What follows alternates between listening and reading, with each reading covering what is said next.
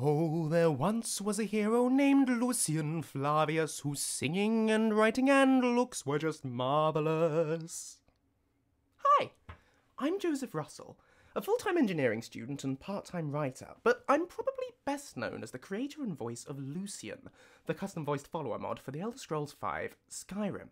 So, a little while ago, Pickysaurus from the Skyrim Nexus got in touch with me and asked if I'd like to do an interview, which, of course I would, but being the unrepentant tryhard that I am, I thought I'd do that as a video.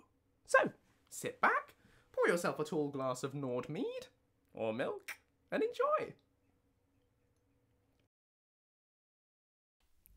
Hi Joseph, thank you for taking the time out of your day to speak to me, and a special thank you for putting together this video version of the interview. Hi Picky, it's a pleasure to be here. Thanks so much for having me on. So, as a fellow gamer, if you had to pick your absolute favourite game of all time, what would it be and why?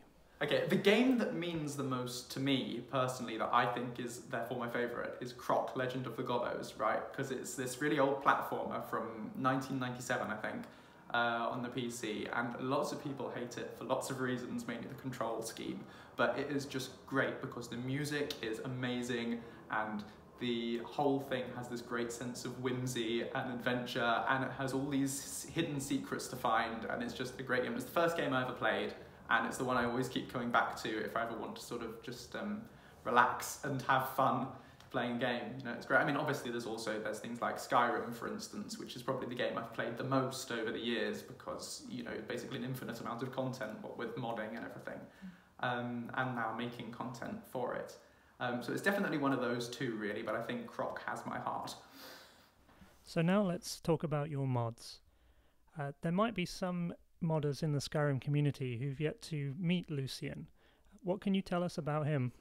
So there's a lot I could tell you about Lucien, but I think there's a much better person to answer that question, so I'll just let my friend take it from here.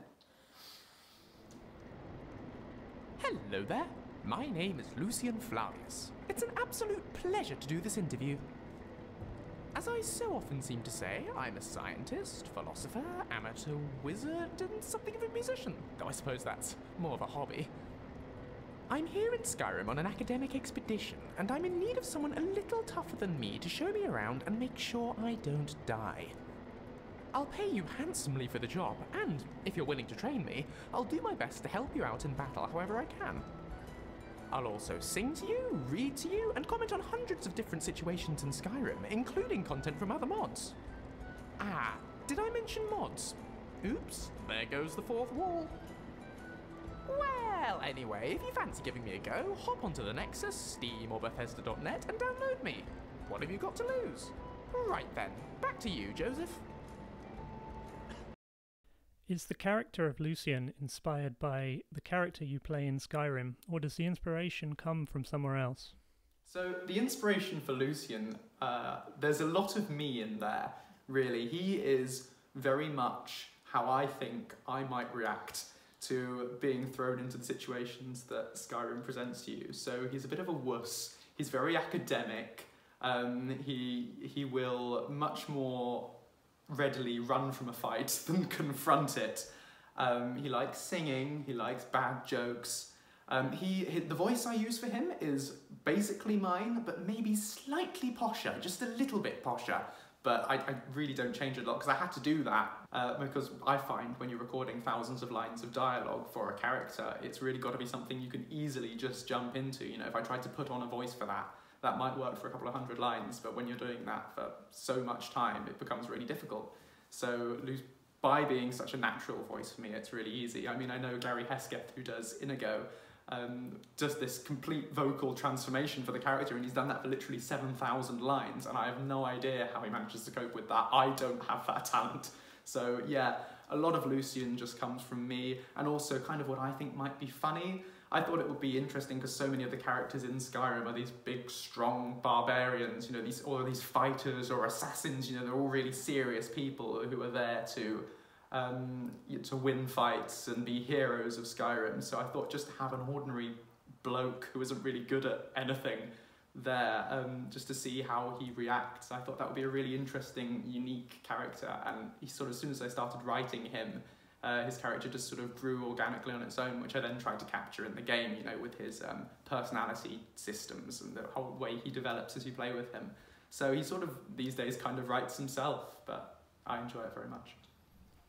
Before you released Lucien, your mods included typo fixes and patches for Bethesda's Creation Club content. What inspired you to make the jump to your own fully featured follower? Yeah, so the typo fixes and the patches were all really, I made them for me because as someone who does a lot of writing, I have a sensitive eye for grammar and spelling mistakes. You know, if I spot something and my eye goes straight to it, I really notice it, and that really takes me out of the immersion in the game. So I started with these writing patches because a lot of incredibly talented modders who make these amazing mods, often English isn't their first language, or they're not, you know, they're not trained writers, then they come from all walks of life, but sometimes it's easy for anyone really to leave typos in there. So I thought, for my own personal enjoyment, I'd just go in and fix the mistakes that I see as they come up. And then the Creation Club patches, which were much later on, were sort of taking that a little bit further. You know, again, it's this idea of polishing the content that's already there, just to make it, to me, that bit more professional, just to make it that bit better. Yeah, so doing that sort of thing, while satisfying for me, it's enjoyable to do, but the actual work is not fun. You know, actually going in there with I use Xedit to do a lot of it, and it's opening up thousands upon thousands of records and checking them over and then changing them. There's no creativity that goes into that. So I found that it can be a drag doing that kind of work. So I find it's so much more rewarding personally to actually create content. So all the time while I was doing that patching, I was getting a feel for how to use the creation kit, how to use Xedit, how to do modding, picking up all the skills I needed. So then I found when I came to wanting to do something more, or a bigger mod that was my own work, I was already familiar with where all the buttons are and how to achieve the various things that I needed. So then I was thinking, you know, what should I do? What character could I create to add to it? And a follower mod is great for a writer because it's a lot less involved than making like a quest mod or a dungeon. And there are quests and dungeons in Lucien, but the idea is predominantly it's writing, because you have to make the character and you have to learn how to sort of set up the conditions and things for the dialogue, but mostly it's just writing hundreds and hundreds of lines, and I can voice them all myself, so I don't need to collaborate very much with other people. So it's a really good fit for me. So yeah, I thought follower mod was a great place for me to start, and I found it's somewhere I want to stay. You know, it's really, really fun and rewarding to just keep making him bigger and better all the time. Lucien has numerous interactions with other mods, including other followers. How did you choose each mod to add support for? So yeah, apart from Inigo, I wanted to just start out trying to use the mods that I like to use, you know, that I think it would be fun for Lucien to interact with. What was previously called Song of the Green, featuring Ori, that is now Song of the Green, Ori Follower, by Warabiki.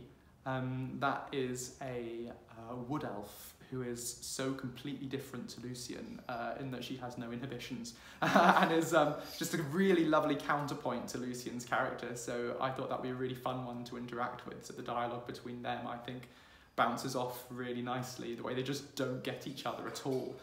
And then, so I have this framework that allows me to easily do interactions with other followers. That's easy technically to do. To do quest mods, on the other hand, that requires a patch. So I have to be careful there, you know, because you don't want people to have to download more files than absolutely necessary, you know, because you want to keep that installation process as easy and straightforward as possible. So if I am going to have to use a patch, I want to really get value out of having that patch with a lot of lines. Don't want it to be just one or two throwaway things. So Moonpath to Elsewhere, which I think was the first, and I may well be wrong, but I think was one of the first quest mods for Skyrim that allows you to go to an entirely different country. These days, it's quite small compared to a lot of other quest mods, but that was one of the first mods I ever downloaded, so I had to have some kind of interaction with that. And I think it's a really nice story that's different to Skyrim. It's a different environment, so it's great to see how Lucien, as an academic and a scholar, reacts to being placed in that completely different country. And then it was a great way of getting a lot of extra lore into it as well, to have his various comments and all the unusual things that you might find in Elsewhere. So that's a great one. So generally, It's based on what I think's fun. It helps if I already know the mod myself, if I already know the story, because that means I don't have to research it. And if it's easy to implement, you know, there are a lot of mods that would be great to do interaction with, but for various technical reasons are difficult to pull off. As you're also the voice actor for Lucien, do you have any tips for budding voice actors to get that perfect recording? Okay, I'm not hugely experienced in the world of voice acting beyond this role, but what I can say with any kind of acting, but especially with voice acting, is that you can't just read the lines out, right? You are acting that character. So it's really important to put as much variation in tone and emotion into the sentences as you possibly can. And the thing with voice acting as well is a lot of our interaction face-to-face is all done with facial expression and with your eyes, lots of things that you can see. And when you're voice acting, you have all that element of communication taken away. You only have your voice. So everything needs to be turned up to about 150%. I don't know, you need to really amp up all the emotion to the extent that it sounds over the top to you. Because if it sounds over the top when you're saying it, when you actually listen back, I find it's usually just about spot on. You know, you can never really do too much. What hardware and software do you use when working on your mods? So the best place to talk about hardware and software is here, my university accommodation, where I currently do all my recording. So I use a Focusrite Scarlett Studio Solo Pack, which comes with this microphone. It's really nice quality, produces a really lovely sound. I can definitely recommend it. It also comes with this, which is the amplifier unit. It's got lots of lovely dials on the front that generally I don't touch, but like the microphone, it's a very fetching shade of red. Other bits and bobs I use that are very important are the pop filter. Now the pop filter works with the sponge cover in order to mask those t and p sounds, right? Because when they come through in the microphone without the pop filter, that produces a really obnoxious popping sound. You really don't want that, so it's so important to get one of these. Trouble, though, with that is that when it masks the sound, the vibration of that t passes down the arm of the pop filter and into the mic stand itself, which will then be picked up on the microphone as a sort of humming sound. You really don't want that. That doesn't sound very good. I mean, you can live with it, but in order to have that really nice quality sound, I'd suggest investing in one of these. This is a shock mount, right? And that has these various bands holding the microphone in place, and that dampens the vibration of the pop filter, producing a really nice clean sound with none of that humming. Software-wise, I do most of my recording in Cubase, which is the software that comes with the Focusrite Scarlett Studio Solo Pack, and then a little bit of tweaking in Audacity. For modding, I do all my creative work, funnily enough, in the creation kit. And then for fine-tuning and bug fixing, where I need the scalpel rather than the sledgehammer, I use Xedit. It must have taken a lot of work to get Lucien to where he is today. How many hours would you say you've put into the development of the mod? Oh, blimey, that is a difficult question. Many hours? I don't exactly keep track. I started work on him September 2 years ago, so it was about a year of work as a hobby before it actually got to release, and now it's been out for about a year again. So the amount of time I have to work on him varies, because as a pretty much full-time student I don't have a lot of free time, it varies depending on term time and things. It must be thousands of hours, but it's impossible to really put a figure on it. A lot. That about wraps up this interview, so thank you again for taking the time to talk to me, and I'll leave you to wrap up this video. So, there we have it, my first interview on the internet. Thanks so much to everyone at the Skyrim Nexus for asking me to do it, and in particular Pickysaurus for humouring my nonsense and letting me use his voice. Now, usual end of the video prattle. If you enjoyed this interview, please do go ahead and click that like button, and if for some unfathomable reason you want to see more of me, heaven forbid, then feel free to subscribe to this channel, follow me on Facebook, or if you're feeling extra generous, please do consider checking out my Patreon. Thanks so much for watching, hopefully see you again soon!